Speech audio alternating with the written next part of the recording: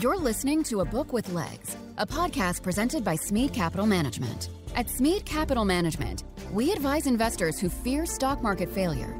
You can learn more at smeadcap.com or by calling your financial advisor. Welcome to A Book with Legs podcast. I'm Cole Smead. I'm the CEO and a portfolio manager here at Smead Capital Management. At our firm, we are readers and book junkies. It can be said that leaders are readers, and we believe books provide us a great source of information for filtering what is and isn't important for us as investors. Investing is the last great liberal art and the best way to spend a lifetime of learning. This podcast is for readers, thinkers, business-minded people, and investors who want to grow their knowledge from great authors in their writing. Charlie Munger often talks about using multiple mental models and analysis. Our aim for this podcast is to help listeners test Munger's theory in business, markets, and people. See, today's date is October 2nd, 2023. Investors and people we run into often ask us, what books are we reading? What's on our reading list? This is our quarterly episode for us to talk about books, and as I always say, more books. Joining me to talk about our reading list is our Chief Investment Officer and Chairman, my dad, Bill Smead. Thanks for joining me, Dad. Thanks for having me.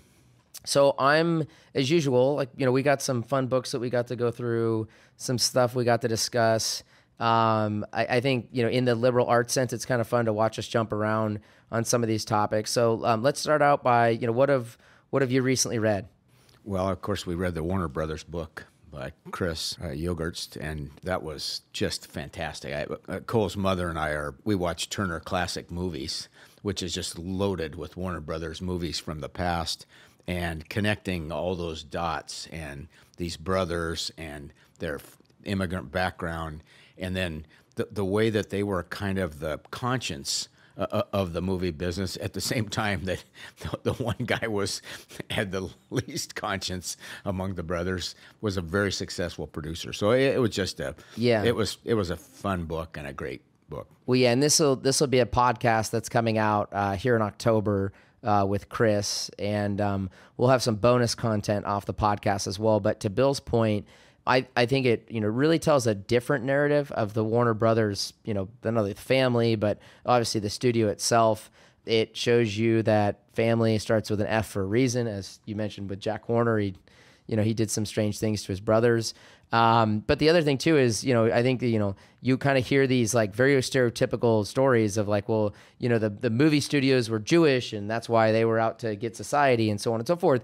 And then you read the Warner Brothers book, and Harry Warner, to your point, was this moral leader, a model patriot in America. Yeah, a model patriot. Correct. And so I think it really breaks down that stereotype completely and eviscerates it. Versus, the other thing, I think the other sensitive subject that it got into, that's, again, it's a very sensitive subject, is were the movie studios profiting off of the Nazis?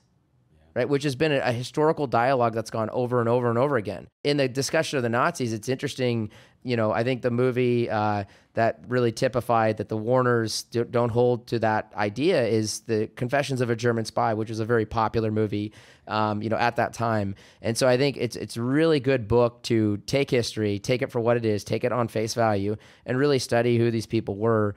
And Chris does a great job. He's just a kind of like a Hollywood super fan, and is a wonderful book, and highly recommend his book for people listening. And obviously Bill and I both read that. So what else? Yeah, Graveyard of the Pacific by Randall Sullivan. Very fascinating background. A guy wrote for Rolling Stone for 20 years, wrote this fantastic historical piece of the importance of the meeting of the massively powerful Columbia River with the ocean at the bar, and the danger and a long history of people meeting their death on that body of water. Just an incredible. It's a great geography book. It's a great history book, but yet it's also a great story about him and his friend and dealing with some rough issues in their upbringing. Well, yeah, and this is a little more close to home for you because obviously your dad got his living on the river. Yeah, he talks about and shows how incredibly difficult it was to get from a pilot boat onto a ship and vice versa. And my dad would get on those ships just inside the bar, whereas the bar pilots would be doing that out 25 miles off the coast, and how dangerous all of that was. Yeah, because Harold Smead, just so if you're not picking up on this, was a Columbia River ship pilot. So he would be taking boats from Astoria once they came across the bar and taking them as far inland as Lewiston, Idaho, which I think is the furthest inland port. The dams kind of put the kibosh on any trips longer than that. When he was a tugboat skipper, sure. Yeah, they went all the way up there.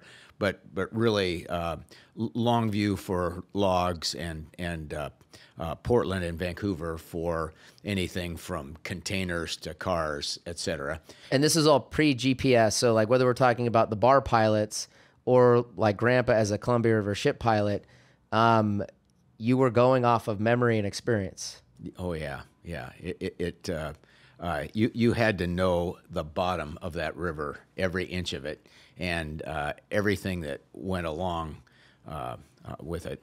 One of my favorite things was Dad used to say I get to go around the world without leaving town. So all these foreign ships come in to bring their goods. So one time he's on a ship coming up the river with a Japanese skipper who saw Mount St. Helens before it blew up, and he said, "Oh, Fuji." It looked a lot like Mount Fuji to him in Japan, and my dad just loved the spice of his life, effectively taking him around the world for 6-hour trips every year. Yeah, so let's see, books that I just got done reading. We a couple of these are I think all these actually are already released, but we did Cage Kings by Michael Thompson, which is a phenomenal book. I think it really talks about, it's a media book is what it is. I know it talks about the history of fighting and things of that nature, but it's really interesting. We have right now WWE merged with UFC to create a new company called TKO Holdings that is led by Ari Emanuel of Endeavor fame, the agency. And it's interesting to think about in the environment we're in, what is sport, what is the value of sport? It's terribly tangible, it's terribly expensive, and at the same time it still captivates large audience. So I think it was a wonderful media book. The other book that we also did on the podcast was Gallop Towards the Sun. The most complex thing. So in this world where it's easy to be skeptical of the past, and I think that's like a common theme, like people being very highly skeptical of the past. And what I would argue people often use is revisionist history.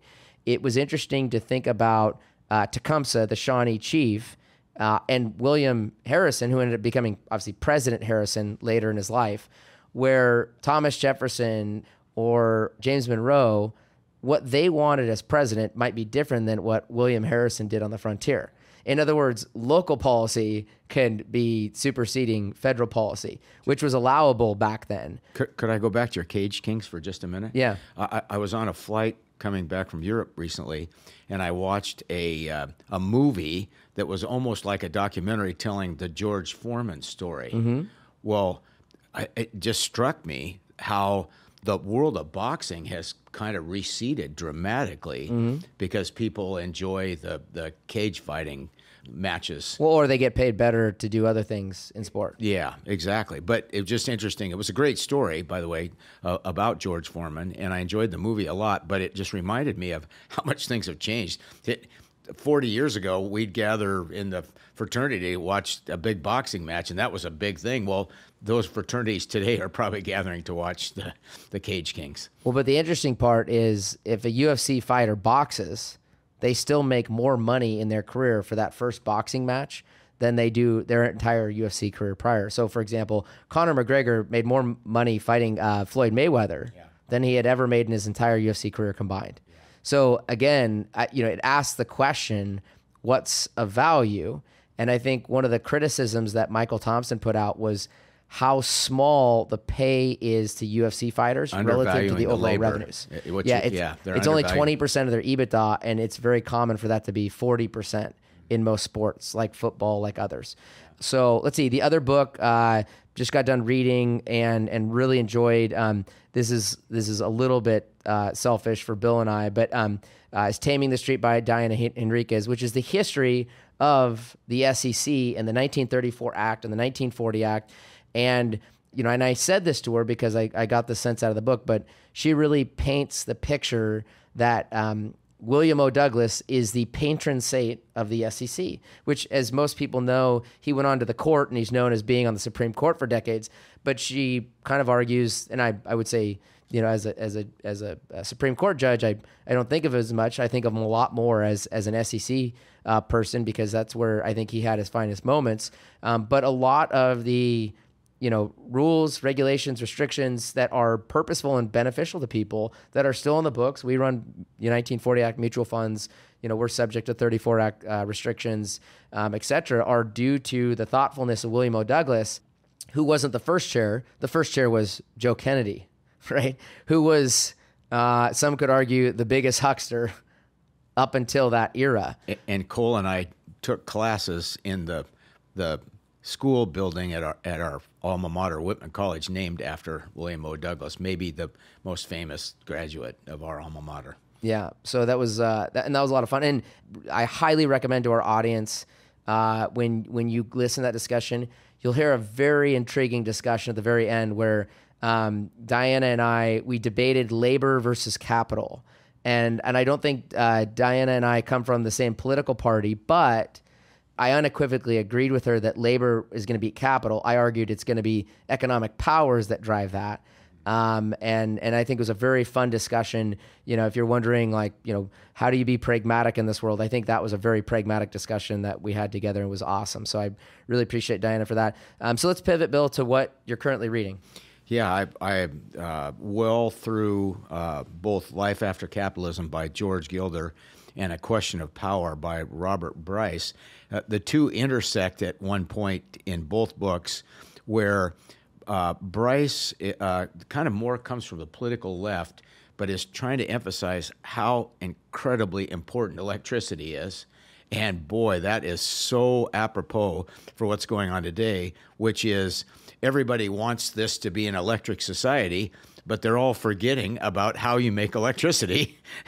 and then George Gilder has some of the same thoughts in his Life After Capitalism, but his is more, he's concerned that we won't be releasing enough CO2 to produce the agriculture to feed the world. So it's just both of them had incredibly interesting twists to current discussions, which leads you to believe that a lot of the supposed mainstream thoughts on those subjects are maybe not accurate and maybe are more political than they are sensible.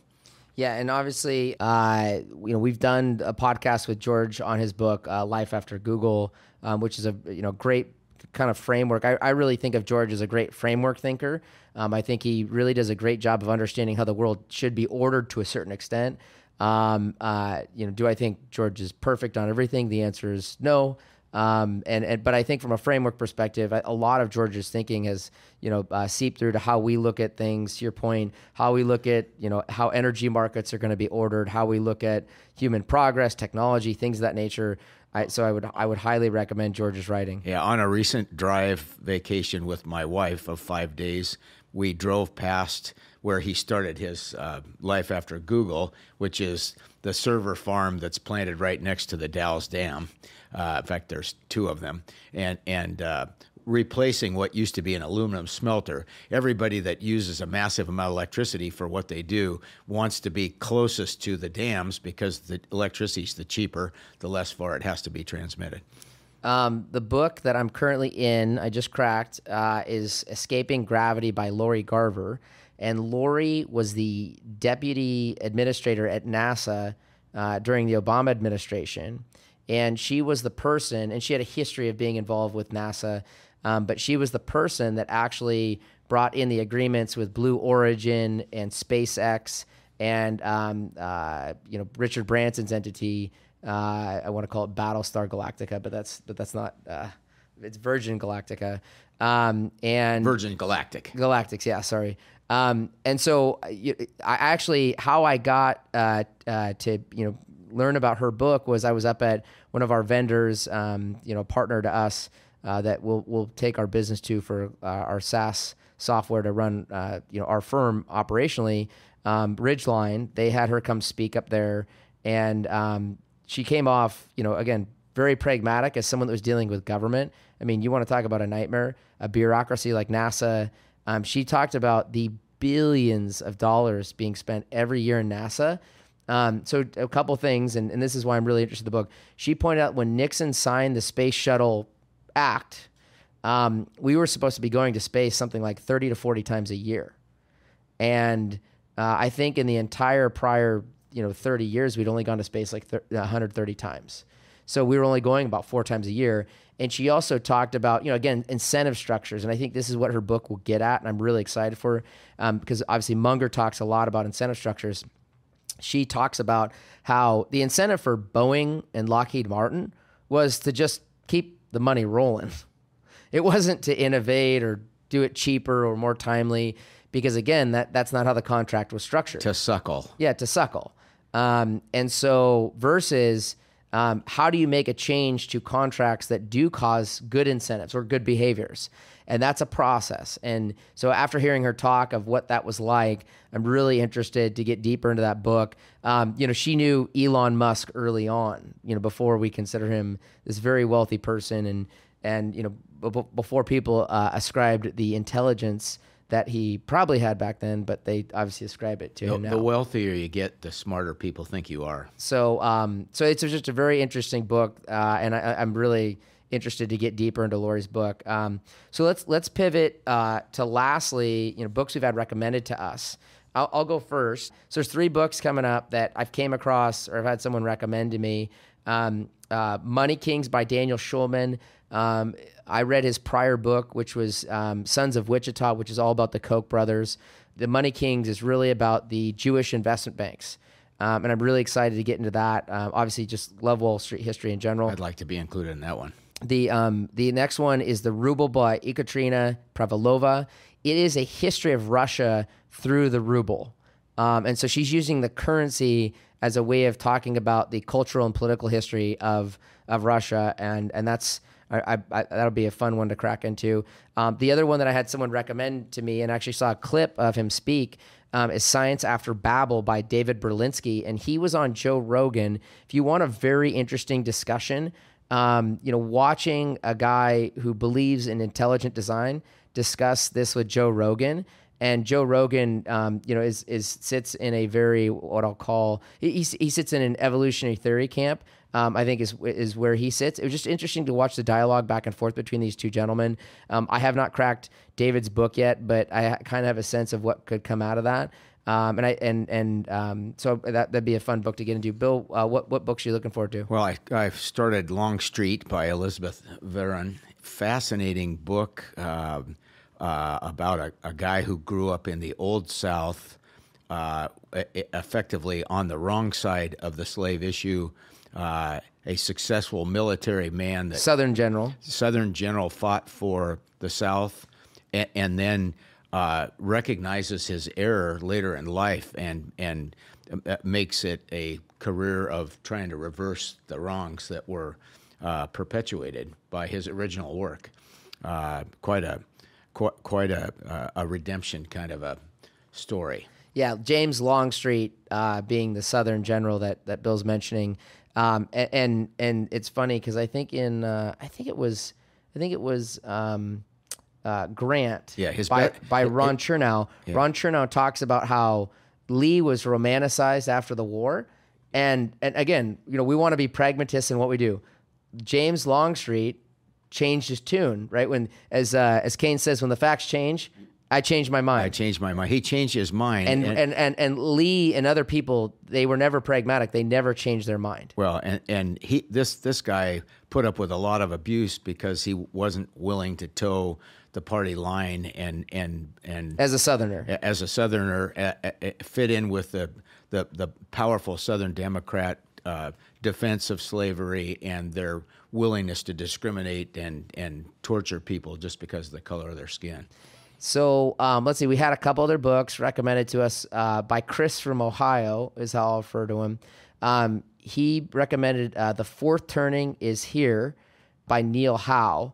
And I'm somewhat familiar with Neil because he wrote The Fourth Turning, and I can't remember the other gentleman he wrote it with, but I heard Double Lines Gunlock. He had mentioned it in a TV spot. And the fourth turning has to do with what I know of the writing is there's these turning points in cultural society from a political and demographic perspective, and they're kind of arguing that here we are now. Their original book they wrote quite a long time ago, and so that's one book we had recommended to us. The other one that Chris recommended was Ubiquity: Why Catastrophes Happen by Mark Buchanan, which I have not looked into that or cracked it, so I don't have any feel, but just wanted to mention those because Chris recommended. I didn't have any from superfan Steve. So it will be unrequited this quarter. The kind of turning that you might be referring to would be, we have argued that the baton is being passed to the millennial group from the baby boomer group, the two largest population groups up till now. Yeah, but it's more than demographics. They talk about just things needed, environments needed. So they put other things into that, but their demographics do have something to do with it. I want to pull out kind of a question from the question bag, because I know we've talked a lot about this. I know that we get questions around this. So the question I want to pose to discuss, Bill, is, we've gone from really low interest rates to much higher interest rates. The last time interest rates were above 5% was 2007. So far in my life, in my adult career, it's only happened twice thus far, and it took, effectively 15 years, 16 years to get back to something like that. So why hasn't the mean reversion from low interest rates to higher interest rates been more damaging for assets? I have a book that might answer that question.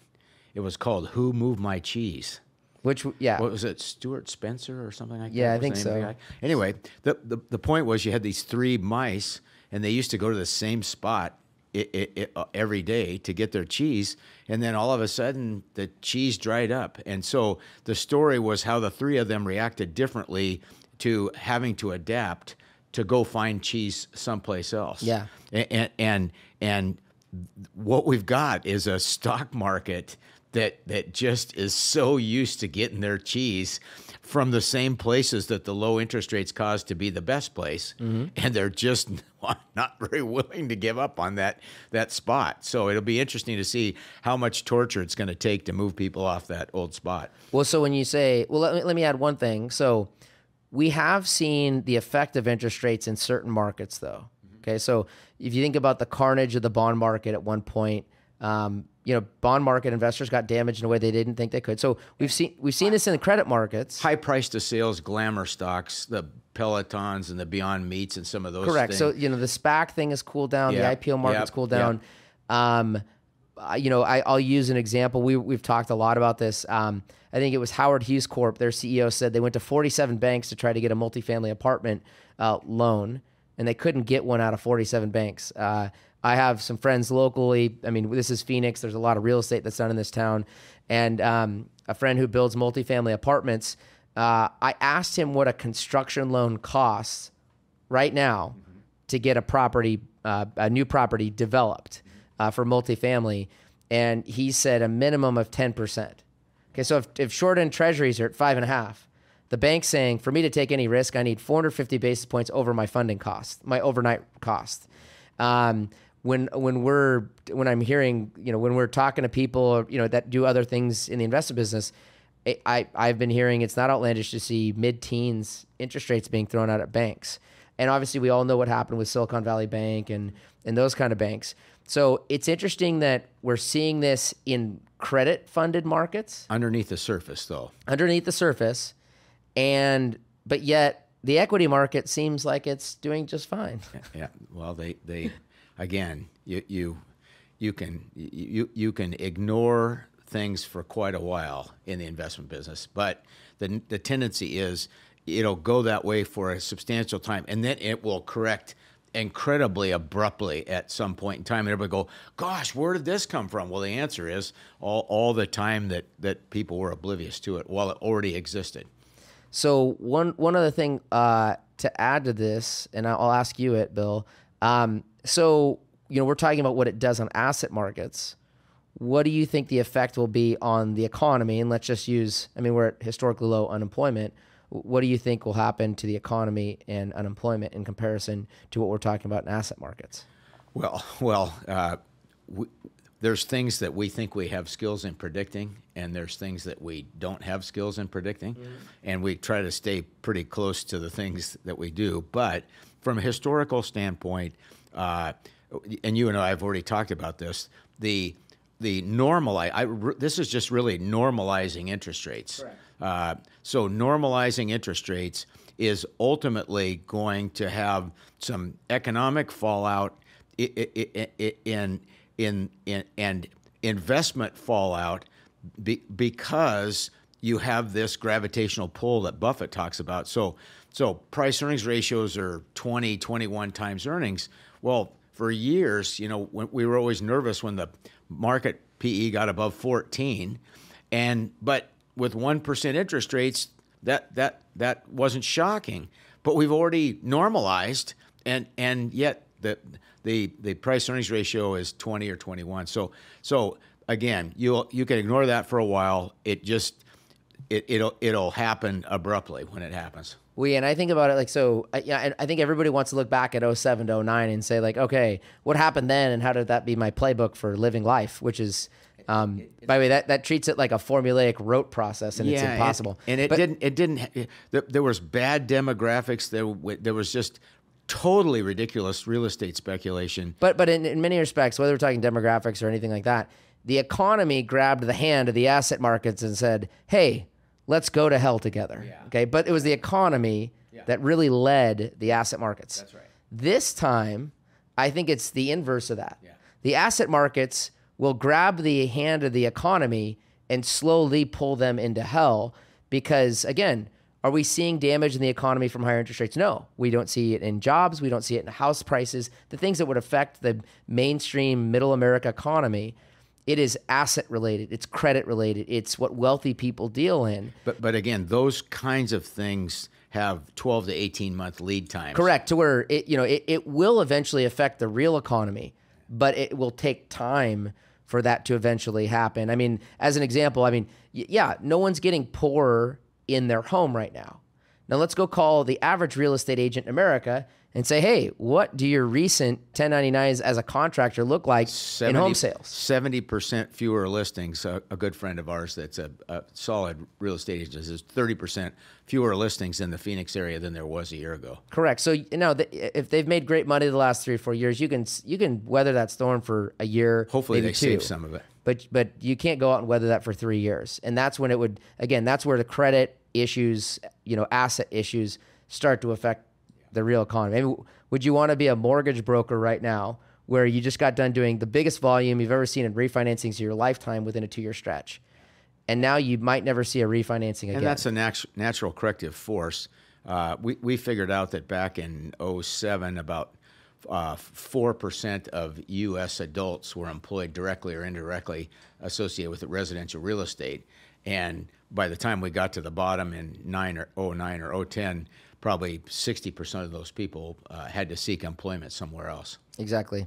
So let's see. So I just want to say to our audience and our listeners and our tribe, send us your questions. We'd love to tackle it and kind of our big question next quarter. Bill, thanks for joining me to share with the podcast listeners what's on the Smead book list. For our listeners, if you have a great book that you'd like to recommend, email podcast@smeadcap.com. That's podcast@smeadcap.com. You can also reach out to us on Twitter. Our handle is @SmeadCap. We'll give you a shout out next quarter when we do this again. If you got book recommendations, questions, like I said, thank you for joining us for the Smead book list on a Book with Legs podcast. We look forward to the next episode. Thank you. Thank you for listening to A Book with Legs, a podcast brought to you by Smead Capital Management. The material provided in this podcast is for informational use only and should not be construed as investment advice. You can learn more about Smead Capital Management and its products at smeadcap.com or by calling your financial advisor.